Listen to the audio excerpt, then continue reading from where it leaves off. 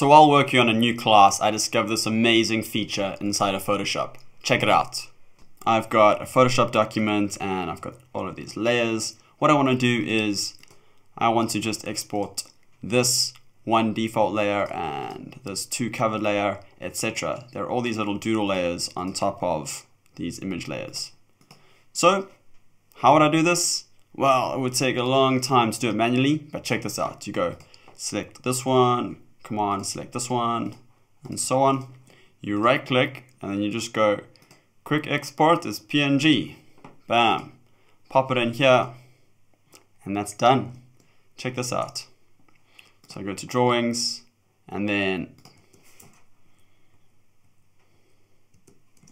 pretty sweet, eh?